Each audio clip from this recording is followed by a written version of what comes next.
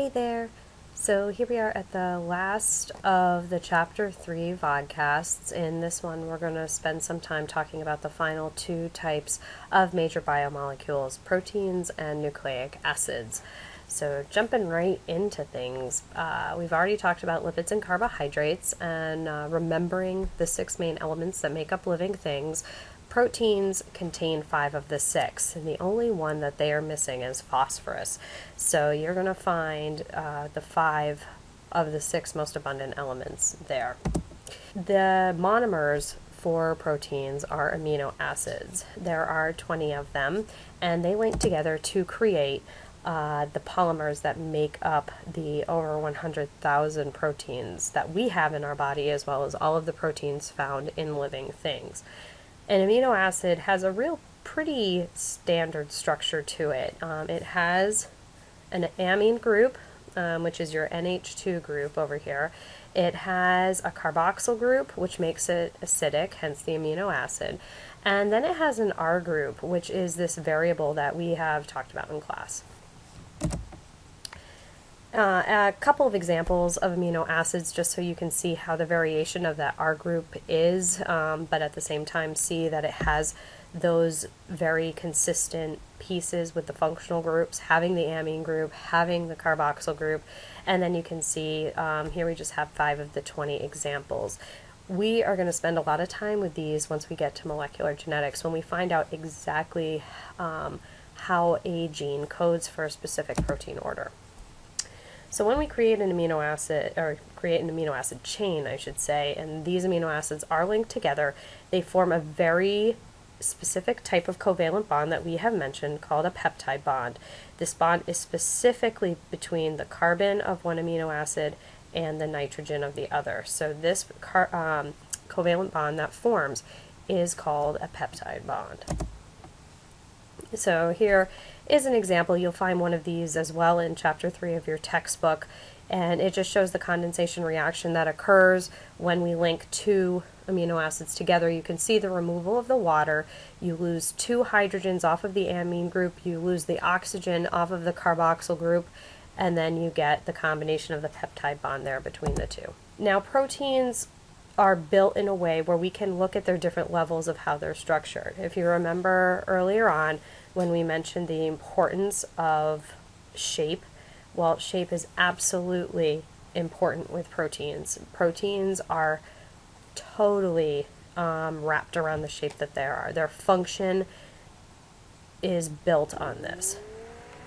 Shape, shape, shape, that magic word. We're going to hear it over and over again. And we can talk about protein shape by breaking it down into various levels.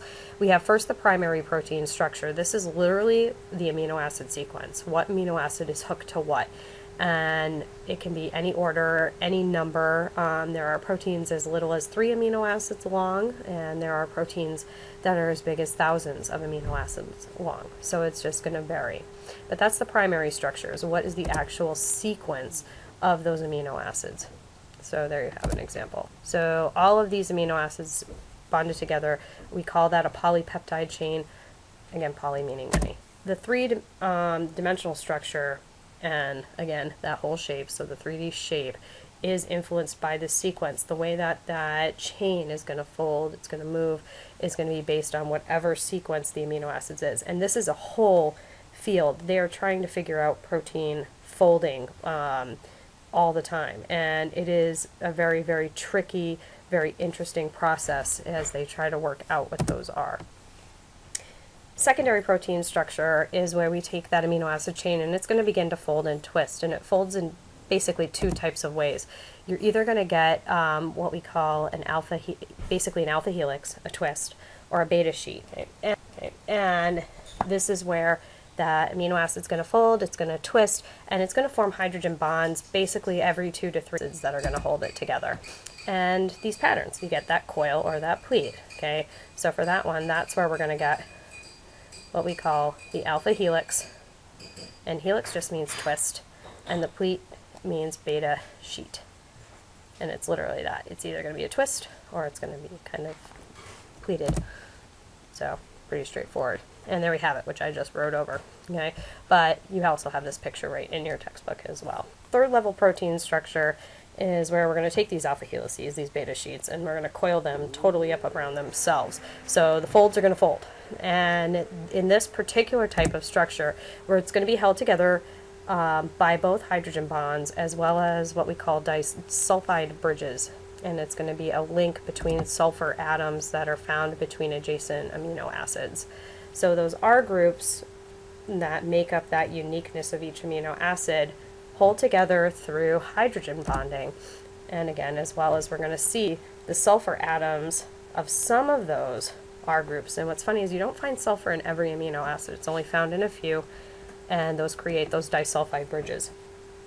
So di means two, so it's going to be a covalent bond that's held between two sulfur atoms.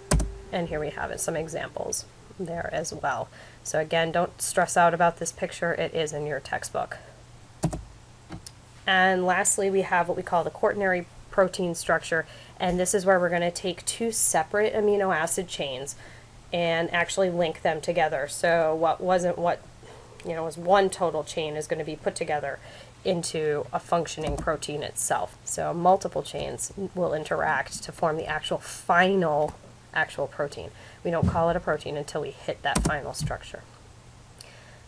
Example could be here, okay, where you're going to see basically these two pieces are interacting together.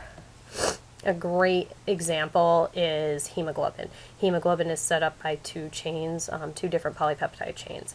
These are also maintained through hydrogen bonds and disulfide bridges. So again, very specific hierarchy on how a protein folds and creates that very specific, very important three-dimensional shape that's going to be so vital to its function. All right, so what do proteins do?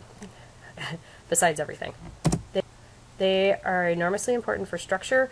They're embedded in basically the lipid bilayer of a cell membrane. So your cell membrane isn't just that layer. It's going to be totally stippled and embedded with all of these proteins that have an enormous amount of functions, even just within the membrane itself.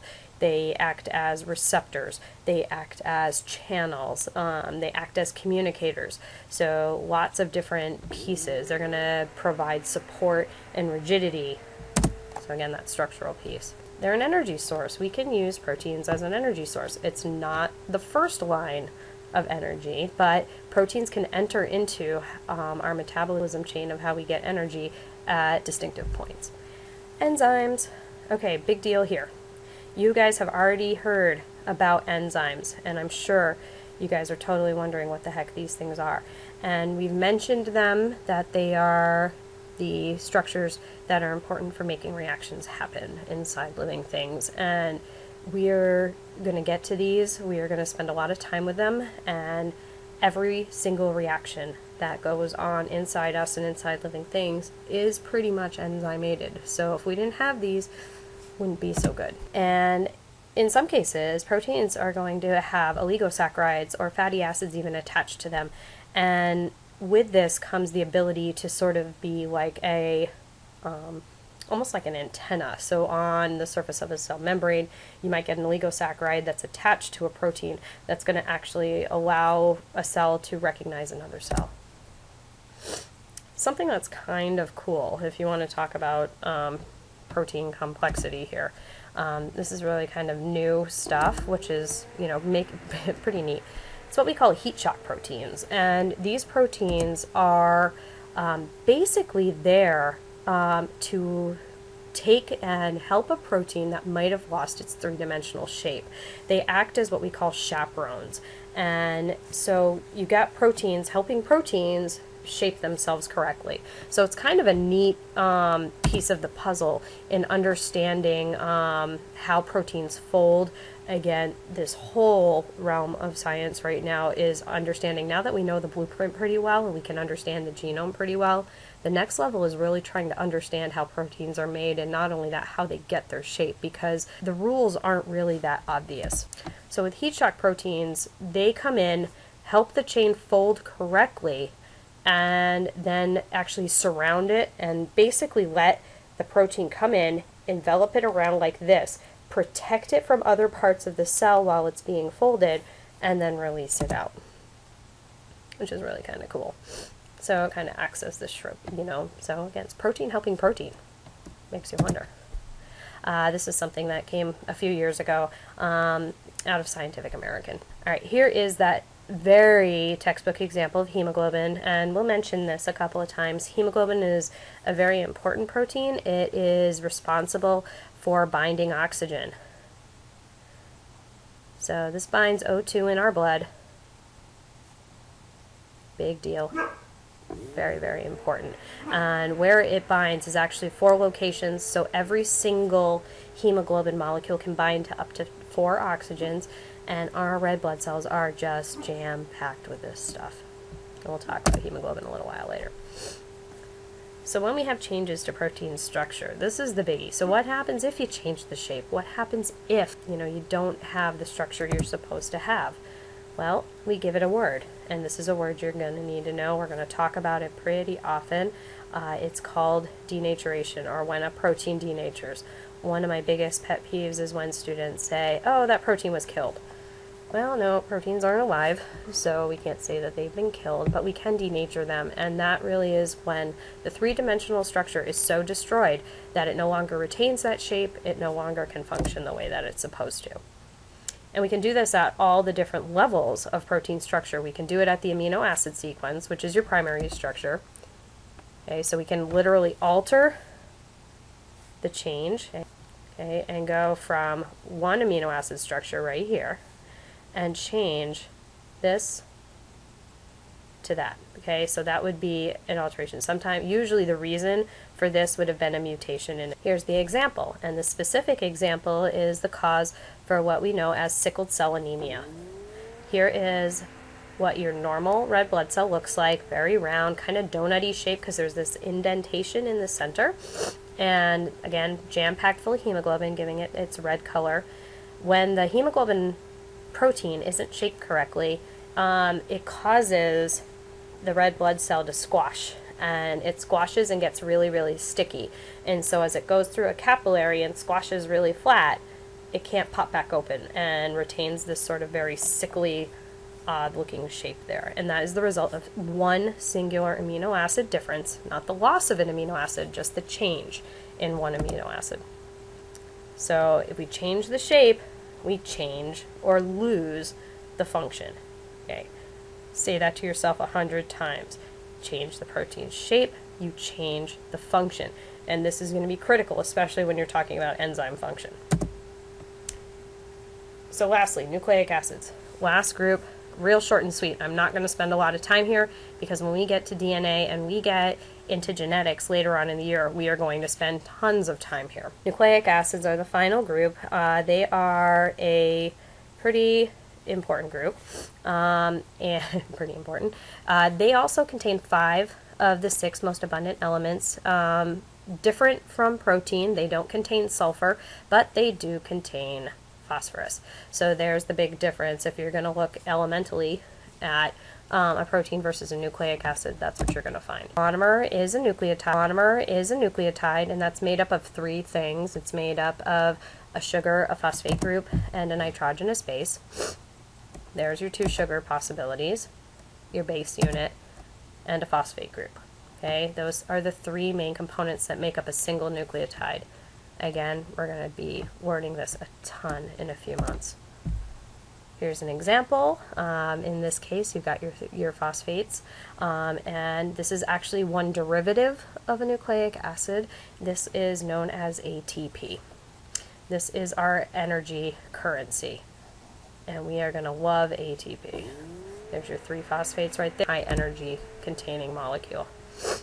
So of course ATP. We're going to be coming to that. That's the whole point of cellular respiration, is to build up tons of ATP. Coenzymes are some of the examples as well. They're going to be responsible for helping out during electron transfer for things like cell respiration, photosynthesis. A cyclic AMP, that's going to come along when we basically talk about hormones and hormone transport and chemical message signaling.